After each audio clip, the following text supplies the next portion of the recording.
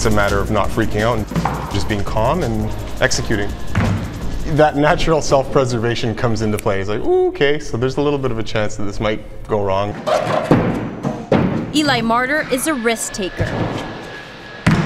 When you look at the way he moves, you almost think he's a real-life superhero. That's because he kind of is, or at least plays one in the movies. My first big Hollywood movie that I worked on as a stuntman was Scott Pilgrim vs. the World. And that was a really interesting experience, just being able to do what we like to do on camera. Eli has done it all. He started with gymnastics, then taekwondo, wrestling, Muay Thai, and now parkour. If you're wondering what parkour is, it's a sport based on an old military exercise which involves running, climbing, jumping, and a few other moves to help you overcome an obstacle course.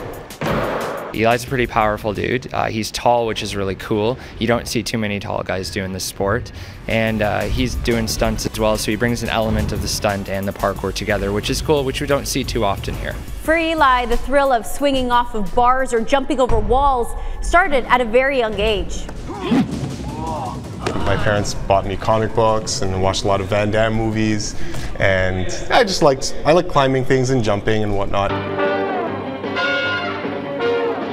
And like comic book superheroes, he's almost invincible. Eli says despite all the high-flying stunts, he's only had a few bruises and sprains.